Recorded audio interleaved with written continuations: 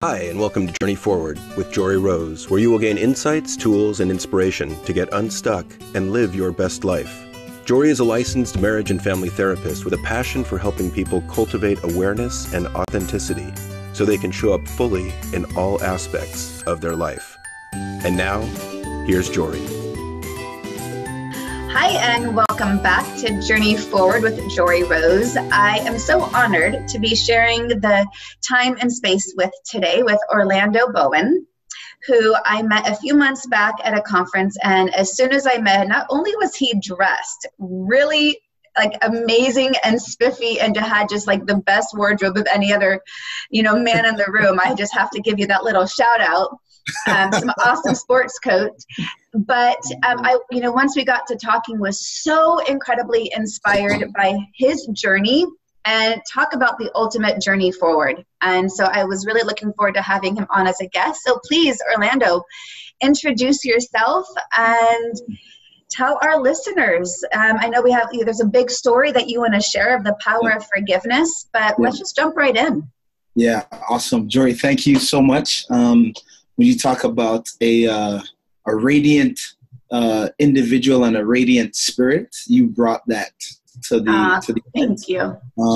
So I want to first of all thank you for that, and for the listeners, I don't know if have you ever walked into a room where you don't really know folks and you're looking for folks who have really positive energy, and you look over and you're like, yeah, I could hang out with her. Yeah, you're one of those. So I would assume that the listeners being guilty by association would have that similar bend to them. So thank you for listening today. I'm really blessed to, be on this life journey that I've been on, that we've been on as a family. I was born in Jamaica. I came to North America when I was really young, 3 years old. I can still detect the little awesome Jamaican accent there. I could pull it out anytime you want. So just let me know. If you want. Yeah, so let me know, and I could pull it out if you're so inclined. But our family moved to North America when I was 3. My parents now live in Tampa, but I grew up in Toronto, Canada. And, as new immigrants, it's a journey, right? So, it is. They didn't have much in terms of materialistic things, but they had an incredible work ethic and an insatiable desire to have their kids do better than they did. My apologies for that. No worries. That's... Well, and that's, I think, so much of an intention of any immigrant, right, is to work hard and to provide and to give back what, you want for your kids to be able to grow up with. Yeah. Yeah. So they were on the grind trying to do what they could to provide opportunities that they never had. So growing up, I didn't actually end up spending a lot of time with my parents, say mostly on the weekends, but during the week, my dad was working multiple jobs. My mom was going to school full-time, working full-time. So I spent a lot more time at my grandparents' place. They also, as new immigrants, were, very big on gratitude. So you talk about journeying forward and also being present and being grateful for the things that you have, right? So one thing they always say was, no matter where you go, no matter what happens, if you go someplace and somebody puts something on your plate, they welcome you into their home, they put something on your plate, always be so grateful and thankful, and don't ask for any more. Because the reality was that as new immigrants and being connected to other new immigrants, what they were putting on our plate was sometimes more than they had to eat when we left or when we leave, right? So, just sacrifices for the betterment and growth of everyone. Another thing, sounds like you got some really, really rich and beautiful mindsets and experiences of growing up, that foundation and what you learned from such a young age. Yeah, Jory. And you know what's interesting about that is that you kind of, when they say things, it doesn't really, or at a time, it's just like, why are you saying that? Of course, we're gonna say thank you and be grateful, but we didn't understand where it was coming from. Yeah. Right? It was just, this is the expectation. This is how we show up. This is how we're expected to show up. But there was such deep meaning to it, because there were times that we as kids had an opportunity to eat, and the adults didn't. We didn't know that at the time. Yeah.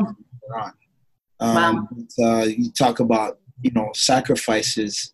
They went through so many things just so that we could have a chance. And again, it's what you do with that chance, right? So as you're experiencing life, there's going to be obstacles, there's going to be challenges. But if you understand that there are folks who have gone before us who have endured so many things that we'll never know, right? Yeah. Because they go through it, and they don't burden us with it. They just want us to be positioned for better than they were. So how did that continue to show up for you in your life? I mean, these foundations are so strong, but you were able to really use them as not just, oh, this is how I grew up, but how I continue to live my life. Yeah. Well, interestingly enough, I remember, my dad saying, be very mindful of who you spend time with. And, they say we're an average of the 5 folks we spend the most time with, right, in terms of what we're able to accomplish. But I love that point too. I'm just going to interject right there. I think that's such a valuable point. I know my boyfriend, John, he'll say things like, show me your friends and I'll show you your future. Absolutely. Right. And so especially for younger adolescents or teens, they might not notice the significance of that. Yeah. And the power and influence of the people in the company that we keep for a variety of reasons. Yeah. So I really appreciate that you had that mindset as well, or your dad taught you that growing up.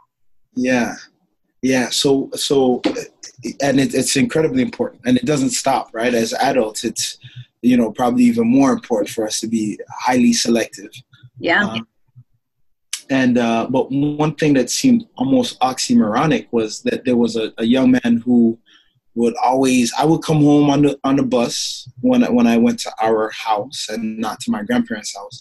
I'd take the transit bus home, and there would often be this boy that was about my age. He was a year older, that he would be coming home in a police cruiser. And I'm just like, oh, that must be one of those guys that, my parents are saying, be careful who you hang around. Don't be around people who get in trouble. And then we're getting ready. My dad was driving me to my soccer practice. And here comes the young man that always is coming home in a police car, and he's getting into our car. So I didn't know, I'm like, am I supposed to not have conversation? This is awkward. And I didn't realize until long after. So I did have conversation with him. Sure. Eventually. And I didn't realize until years later that he didn't have a dad. And he actually came up to my dad and thanked him for believing in him, and for buying his soccer shoes, and for paying for his soccer registration. And this is when we didn't have, there's a lot of things we didn't have. But it's just so interesting in hindsight how the dots connect, because again, that was a testament to just understanding that you're not in it on your own. And sometimes people who are demonstrating behaviors that aren't in alignment with what we would want for everyone, sometimes they have other things happening in life. You never know what's going on with someone. Never know. So I know you had a big major life turning point. Yeah. Where all this foundation was put into deep practice. So thank you in advance for sharing your courage and sharing your story. So please tell our listeners your story of when your life really began to change. Yeah. So there were a number of what I call moments of truth, where, you have an opportunity to, I say stand up and make a play, or fall down and make an excuse. And one of those things, and I'm a firm believer that life is all about perspective.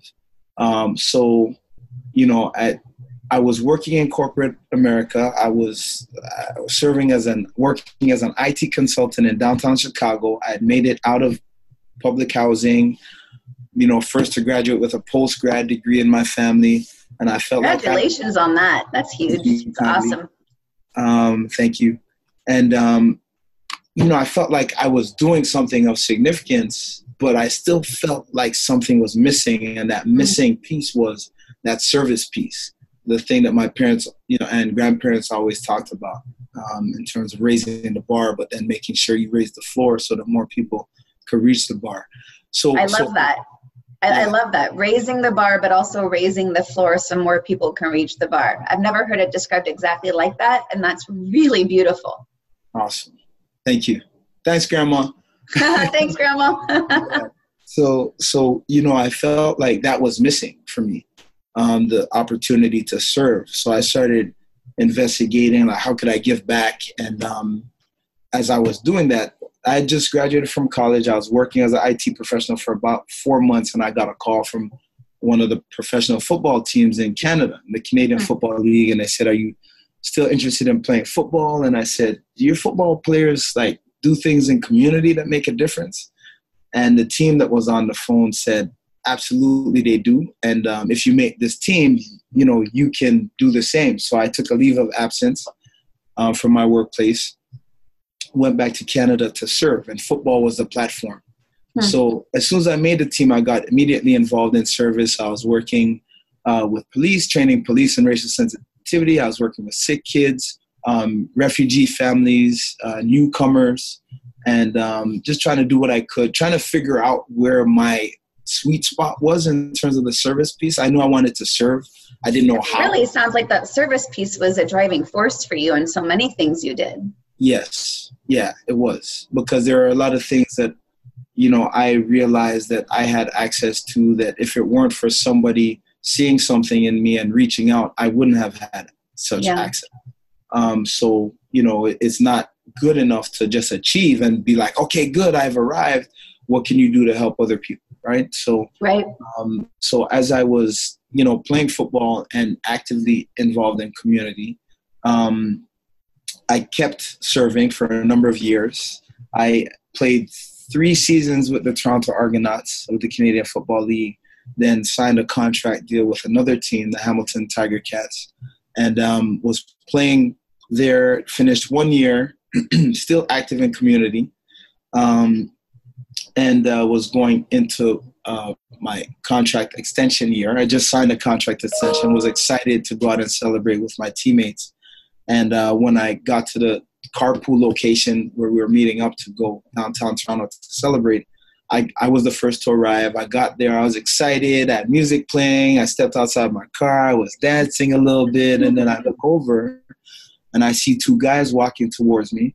And their demeanor was a little bit off. Like they seemed like really serious. And then I saw like something shiny. And I was like, And your intuition was telling you something wasn't right. Something was up. And they, you know, they came up on me and one of them threatened to shoot me in the head. And they actually grabbed me and they were trying to wrestle me to the ground and they were beating me and punching me and kicking me. Wow. And until the skin on my head split and I was face down on the pavement, all I could think was, I can't believe I'm gonna die like this. And the other thing that was really top of mind for me was the fact that I always wanted to be blessed to be a dad. I wanted to be present if I were ever a dad, because I didn't grow up around my dad because he was always, you know, he was working to provide, and I love him for that. We're a lot closer now than we were back then. But you had great respect for it. You missed him. Absolutely. Yeah. Absolutely. And he wasn't close with his dad because of some things that happened when my grandmother passed when my dad was in the 5th grade. And so they had some challenges. So I wanted to break that cycle and be present. So at the time of the assault, we had a 1-year-old son, Dante, and my wife was pregnant with our second child. Oh my goodness. And here I am, I'm being beaten, and I'm thinking, God, don't let me die like this. Like, I haven't even taught him how to tie his laces yet. There's all these things that I had dreamt about doing as a dad. And all of a sudden, it felt like all of those things were going to be gone. Wow. And I was just, it was a pretty surreal experience. So I was beaten till I'm on the pavement. I feel the blood running out of my face and other parts of my body. And I just thought that my life was over. As you tell this story, and I can even see in your face just how much, even now, as you tell it, you become very present in that moment. Yeah, it was very surreal. I'm so sorry you had to go through something so awfully traumatic. Yeah, thank you for that. So journeying through, though, one of the things, so the assault ended my football career. I was badly concussed. I couldn't pass my physicals. But the bigger challenge was that the assault actually happened at the hands of two corrupt undercover police officers who worked for the police force that I was the spokesperson of. The same force that I, trained in racial sensitivity and went into schools with their officers. I had a lot of friends, still have a lot of friends on the force. So when did they know who you were from those trainings? I don't think so. I don't think they knew who I was, because it was more than the chief and some of the top brass will come to my football games. Wow. The chief was at my wedding. I have family members that weren't at my wedding, right? Wow. We meet and talk about community things. Yeah. So when it happened, because I know so many good-hearted, community-minded, service-oriented police officers, I knew that one of them was going to stand up and say something, because that's just who they are, right? That's what we do. We stand up for the right thing. So I knew that one of them was going to stand up and say something, until no one did. Wow. And it was because they were afraid. So in private, they would say, I wish I could say something. So I'd say, so say something then. And they'd say, but I can't, because I'm just one person and the system is so big. Wow. And there is a such thing as, things happen out there in the field. Mm-hmm. They were concerned about if they would actually stand up. Well, they're worried for their own safety, I'm sure, in their careers and their families and all the trickle line down that it affects, for sure. 100%. So that ended your football career. It ended my football career, and it challenged everything that the whole reason why I was playing football was so I could serve. But the places that I was serving, a number of them called me and they said, hey, man, listen, Orlando, we heard about what you're going through and we wish you all the best, but, don't ever come back here. And let me tell you why, because this is a part that, so when they realized that I was their spokesperson and I did a lot of work, I was actively involved in bridging community and police, they took me to jail and wouldn't let me speak to anybody because they took me to jail, wouldn't let me talk to anyone, and then they started calling around to Who was they? When you say they took you to jail, who was they? The two corrupt undercover officers. Okay.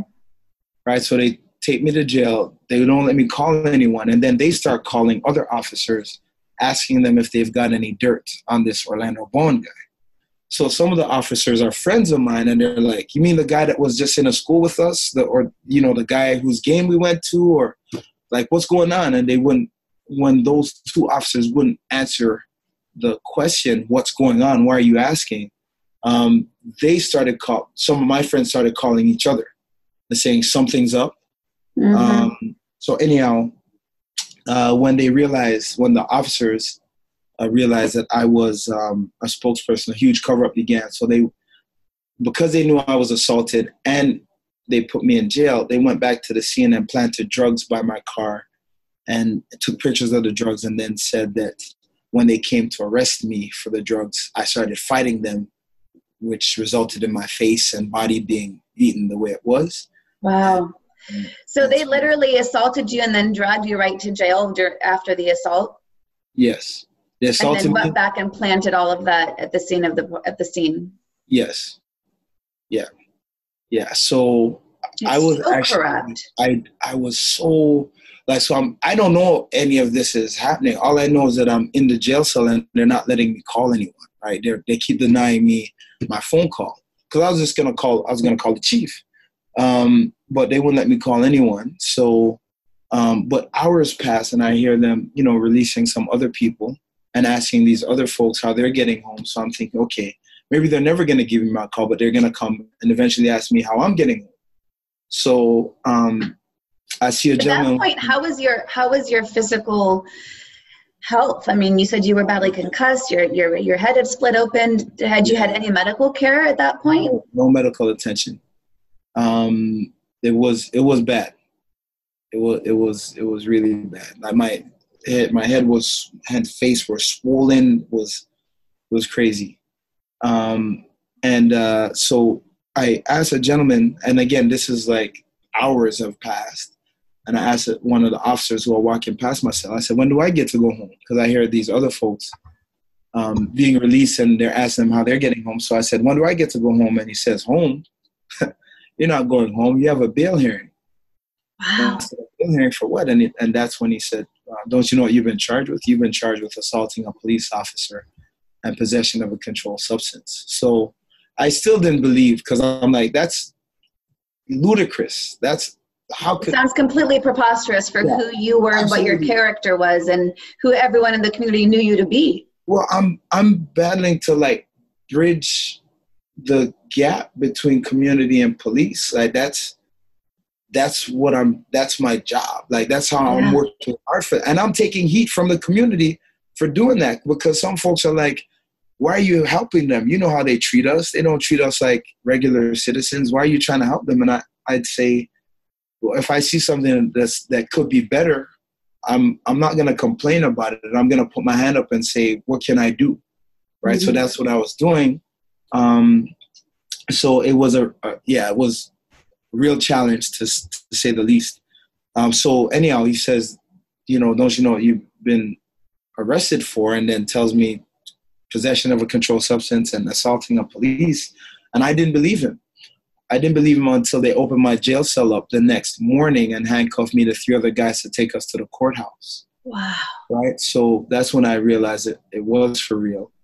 We go, I get released on bail, post bail. I didn't have any other interactions with police services. All my interactions had been around building community. So on my way.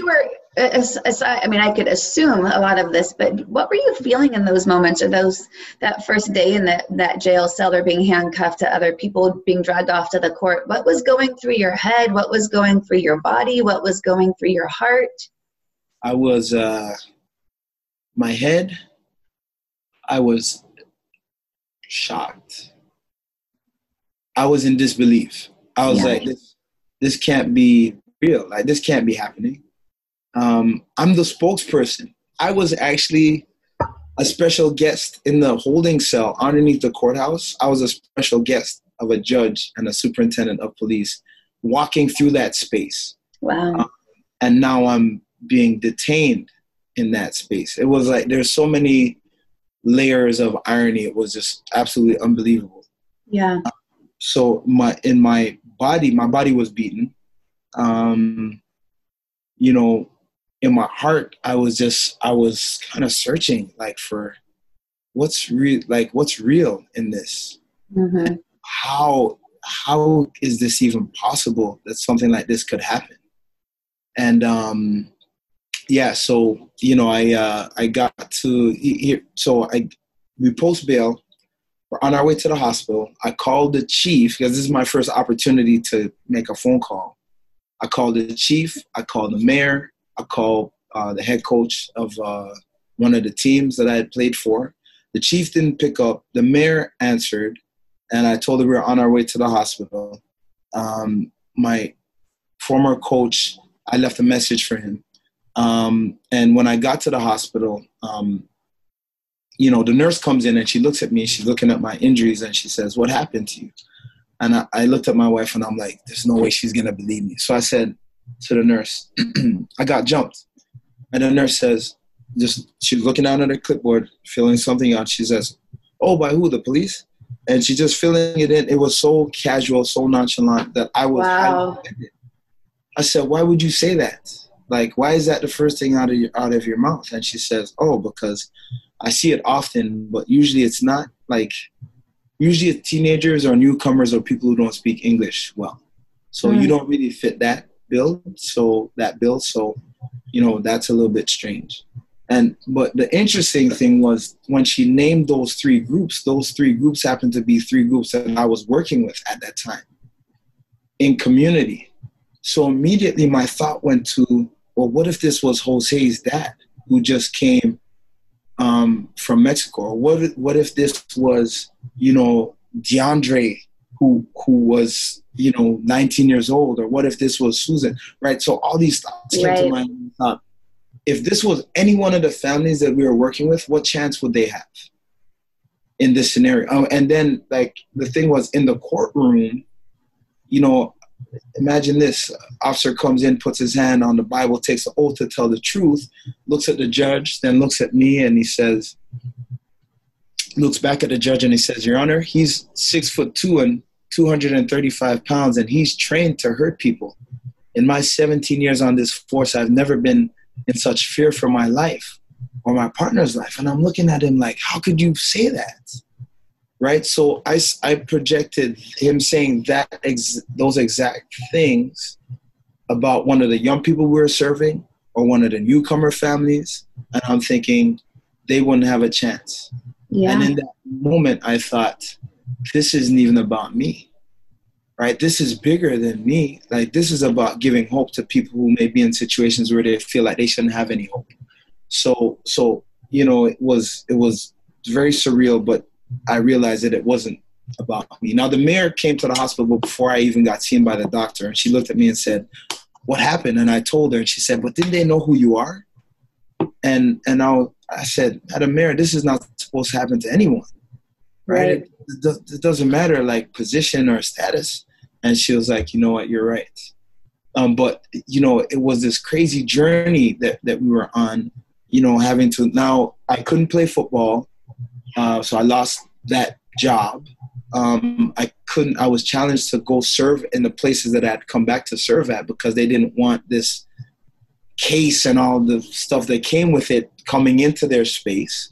Right. And it shifted the whole energy on that. 100%. So it was a real challenge.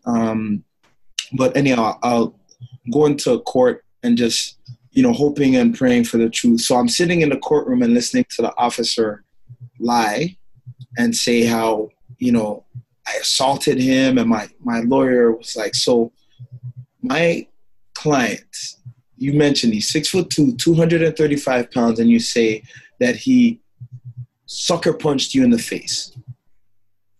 Where is the markings on your face that would?" And there were none, right? And he's like, "Are there markings anywhere that would suggest what you're saying to be the truth?" So it was a really surreal experience where when I'm listening to him share, all I could think was, what could have happened to him to allow him the capacity to do that to somebody else? Like, what kind of pain must he have been through to allow him to know that by saying what he's saying, like, you could be sending somebody to prison that you know is innocent. What could you have been through to allow you the capacity to do that? I'm so impressed with that ability that in that moment, when it would have been the most common thing for anyone to sit there and say, "Why me? Why this? What did I do to deserve this?" and be really stuck on a negative inward spiral. But for you to have the ability to step outside of yourself in that moment and be curious, and it sounds almost like with compassion for this other person who assaulted you. Yeah. and to be able to say, what could have gone on in his life that allowed him to do this to me? Yeah. It's such an opposite reaction or response that I think many people would have. Yeah, and I mean it's interesting because, you know, it was just how we're not wired to do that to each other. Like, we weren't built to tear each other down like that and to try to destroy each other. So all I could think was something had to have happened to allow that capacity. So, and in that moment, I started to, you know, to pray for him. Our family, when we're under stress, when we're giving thanks or seeking energy from a higher power, I know people do different things. We pray. And I like you mentioned, like, I actually felt such deep sorrow for him because I was just like, man, like, what could have happened? I was just like, I can't even imagine what could bring someone to that place to do that to somebody else. So I was praying for him to get the healing that he needed and for the truth to come out. And what some would consider to be a strange twist of events, we got 6 weeks before the verdict, and one of the arresting officers was himself arrested for trafficking cocaine. They found 17 kilos of cocaine at his house. And so he gets arrested for trafficking cocaine. I've learned of this. It wasn't made public yet.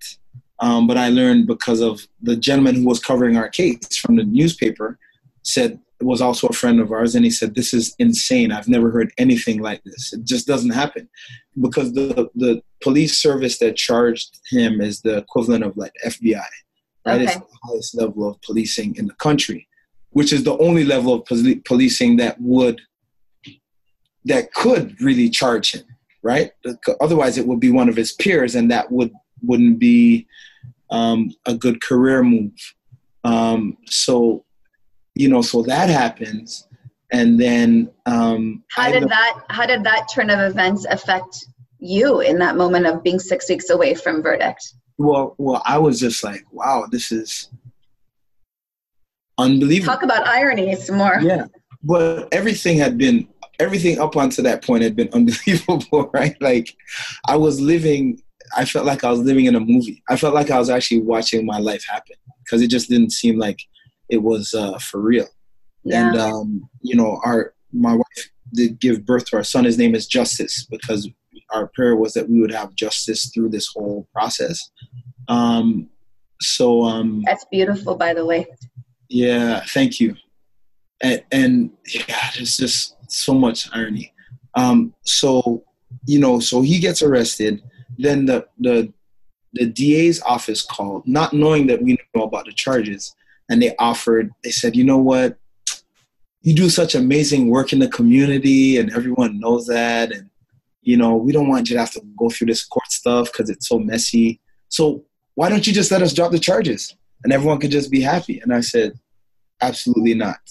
Wow. This isn't about being happy. This is about principle. And I'd rather be wrongfully convicted versus striking a deal on that premise. Now, my lawyer thought I was crazy. Most people probably would think you were crazy for that. Yeah. I mean, for most people, that's probably what they would have been praying for on some level, right? Right. I hear you. But I wanted it to be unequivocal. I didn't want, like, let's say the case got thrown out, and then folks are like, well, you know, was he guilty? Was he not guilty? You know, athletes, you know, sometimes they get away with things. So I didn't want there to be any doubt. I'd rather there be, you know, just it to be crystal clear. And I was willing to risk whatever for that. But I also had such a reflection. I have to say, it's just such a reflection of your strong principles and morals and values for you to turn down the DA's offer. Yeah. Well, I felt like we had to, you know, and because I knew that there would be some time in the future where people are going to be faced with something, and, you know, you could turn and run, or you could stand up. And even though it may feel like you're standing alone, that's okay sometimes. If you're standing for the right thing, right? That's the best way to journey forward, even if you're journeying by yourself at first. And it may feel lonely, but there are others who share your heart. And by you journeying that way, it gives them permission to also stand tall in their own journey. I love that. So I was just like, we have to do this. So, you know, the officer, when he was charged, people, and I was subsequently acquitted. They asked us to let them drop the charge. We said no. They then asked the judge. The judge said no, he won't let them drop the charge, and then actually prepared his judgment early. And I was acquitted. And you know, they people came and they wanted to celebrate. They're like, yes, you know, you're acquitted. And the officers in charge, he got convicted and sentenced to go to prison for 5 years. Let's celebrate. And I said, absolutely not. We will not celebrate someone else's pain, because that gentleman, he's a dad just like I am. I can't celebrate him going off to prison and leaving his family. Like, I'm not good with that. So I said, what we will commit to doing is standing tall, even when we have to stand alone, and encourage others to stand tall in their own journey and in their own stories, so that we could give people permission, regardless of where they're from or what they've been through, to know that those experiences aren't going to be the end game. They're just life experiences, right? And you could get through it. And so that was our commitment. And we've been doing all that we can to stand tall and to empower and equip corporate leaders, teams, youth to do the same. It's really amazing. I find your story so inspiring, because it's so easy to take any negative life experience, right? And that can range from something small to something big, depending on how someone's going to identify their relationship to what's gone on in their lives. But they can use that as a moment of defining themselves, and then get stuck in that definition and not do anything about it. Yeah. And as a therapist, I see this, right? I see, and it's to no judgment. Am I saying this? It's just an observation. This is so easy to have happen, to get stuck in their story, to get stuck in fear or anxiety or anger, right? I mean, there's so many things to get stuck on. And I find it just so beautiful to take the foundations of in which you were raised, but then actually walk the walk and talk the talk and continue to be in your mission of service. Yeah. And how can I now use this to inspire others to stand up, to be on their journey, to live in their convictions, to not celebrate someone else's pain, to have the compassion of, yeah, this man is still a father. He still is a soul. He still has a beating heart.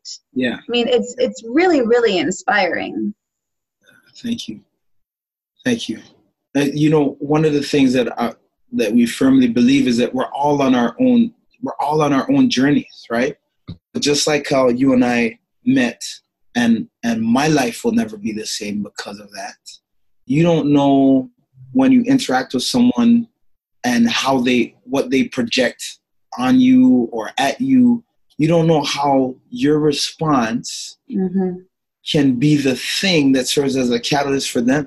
And they may not stop in that moment and say, wow, this is really a transformative moment for me, right? It may not be until they reflect, if they do. And it's not our job to say one day that they'll reflect. Our job is just to show up for others in a way that allows them at some point down the line to reflect on that interaction and what it meant for them in a positive way, right? So you never know. You never know.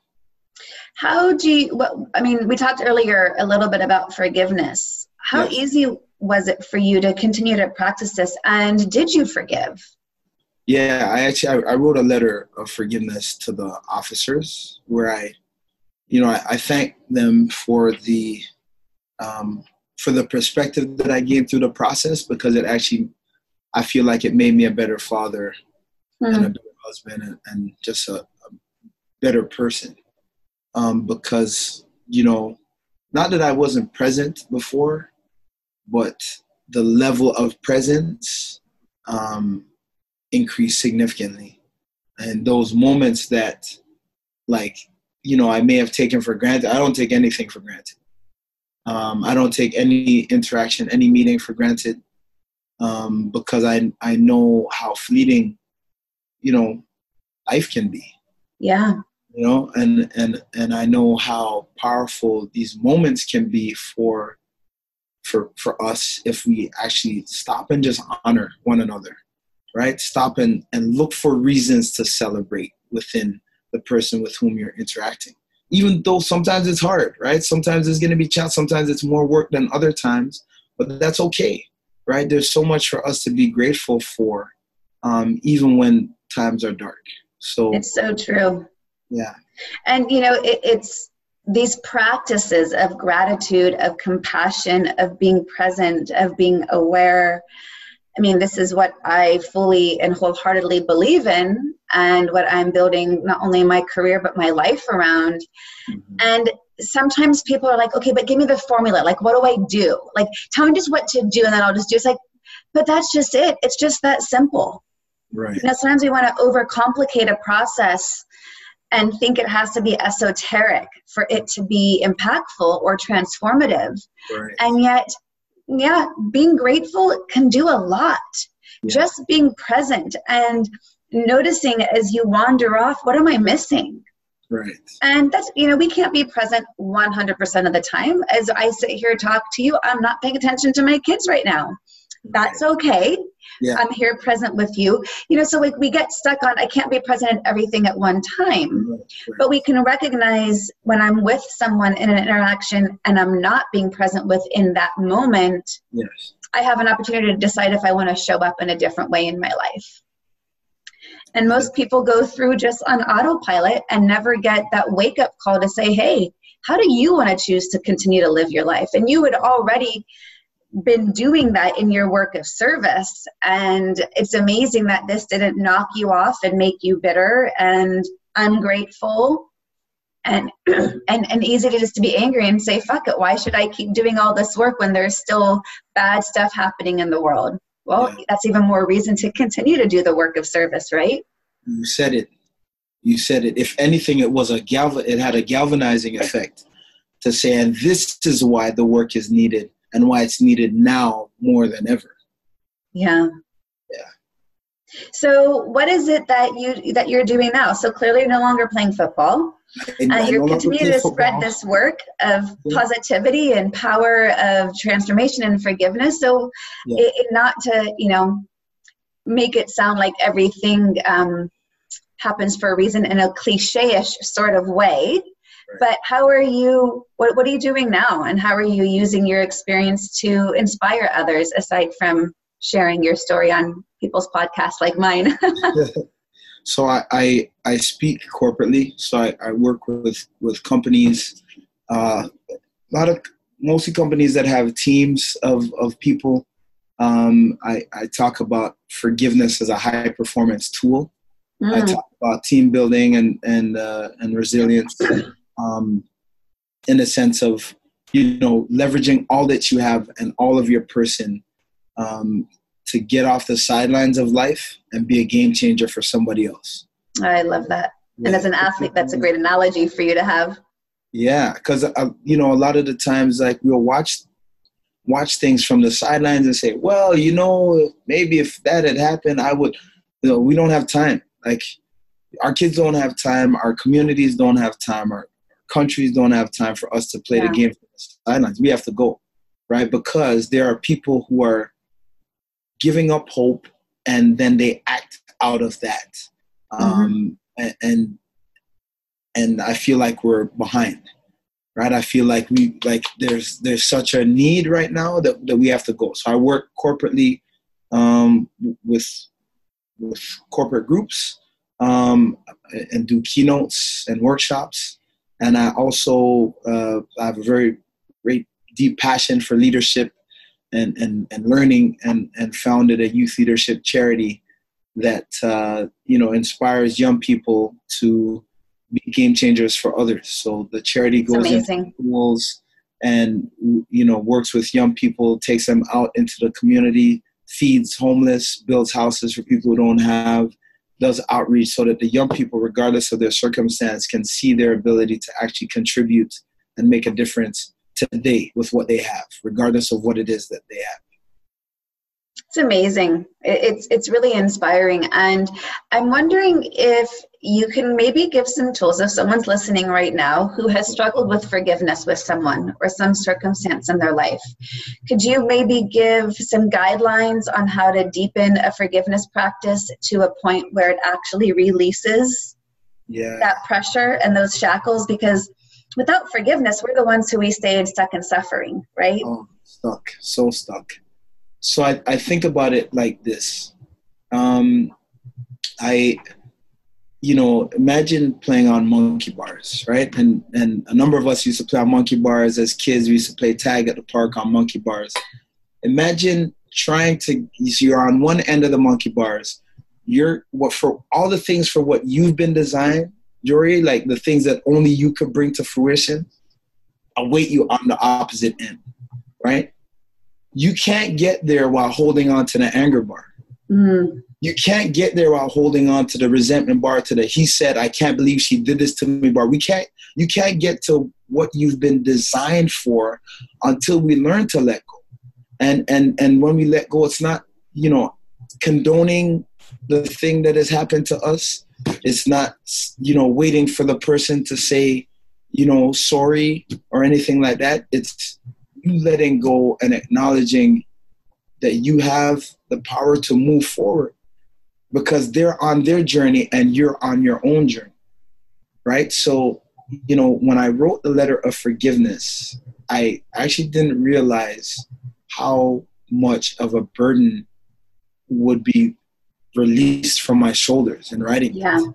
And because it took, I was just like, I just wanted them to know that I wasn't harboring any ill will, but I needed to say it though. I needed to put it in writing. And well, it makes it more of an intention versus just thinking it. Yes. It's a commitment by putting it out there. It's a commitment to, actually enacting this belief system rather than just thinking, oh, I'll just, forgive them, let it go, move on. Right. It becomes tangible. It was very tangible.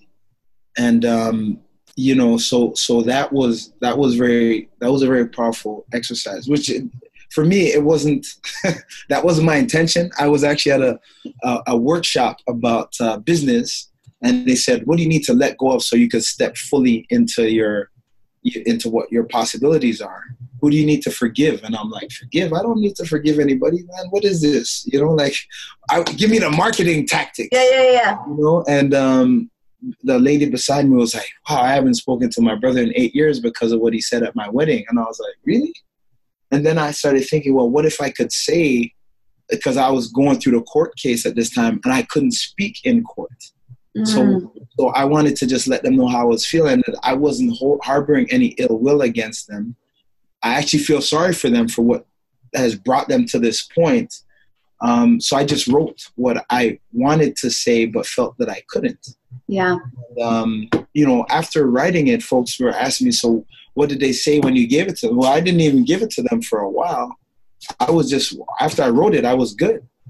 That's almost enough, right? That's a huge release. Just to actually get it out of your head, out of your body, and onto paper 100%. Means you no longer are carrying it. Yes.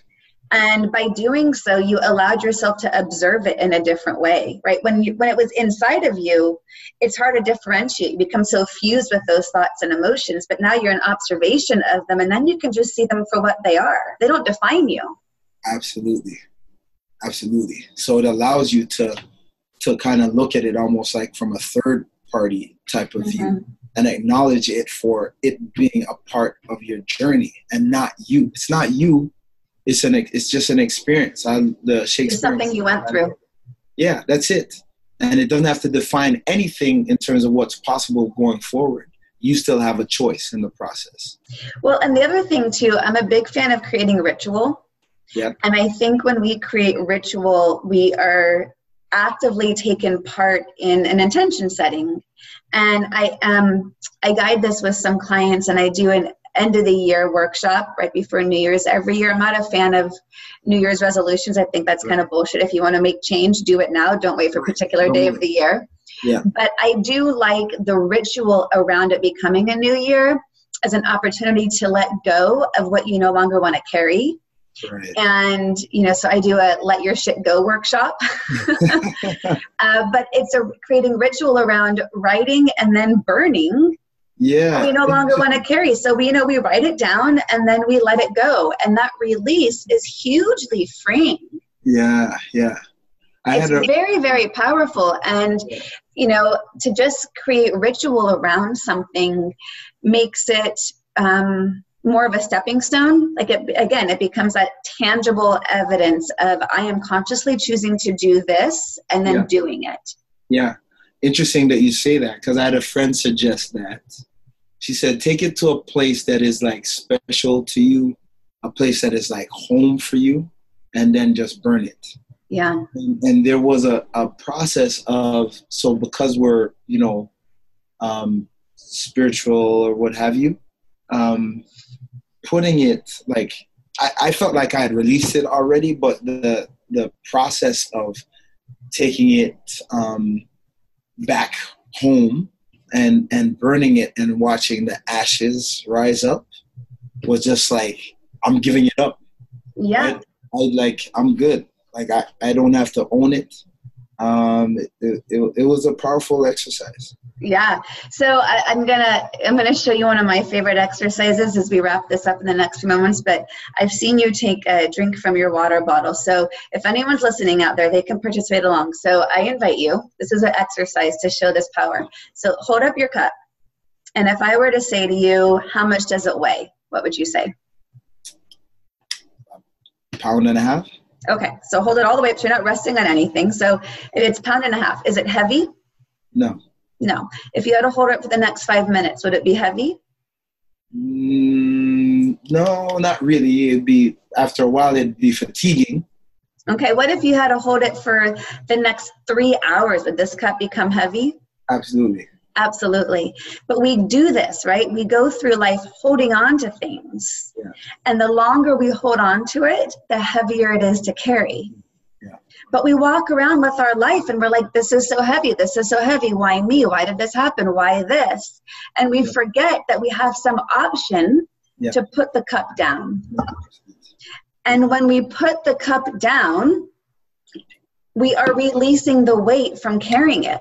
And I'm not denying or resisting or ignoring the cup. I've simply shifted my relationship to the cup. It no longer has the same weight to it when I set it down. Right. And that to me is a great practice in forgiveness and letting go.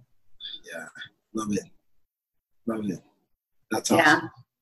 Well, thank you so much for sharing your story. And I find you so inspiring. And I know that the work you continue to do is in service of all the foundations in which not only were you raised, but you continue to embody. And I know that you're making huge impact on all the lives that you are touching with your story and with you showing up in just all the work that you're doing, whether it's with the youth or in corporate world. Thank you for doing what you're doing and sharing not only your time with me, but your inspiration. I really appreciate it. Thank you. I appreciate you. And thank you for your leadership. All right. Well, you guys can get access to any of Orlando's information, and it'll have any special links for anyone who wants to follow him or find him online or learn more about his foundation he set up for youth leadership. And I hope our paths cross again soon. To continue your journey forward, find Jory Rose on Facebook and Instagram to become part of her growing community. You can also gain access to her meditations, books, online classes, or to sign up for an upcoming retreat. Visit her at joryrose.com. That's JOREEROSE.com.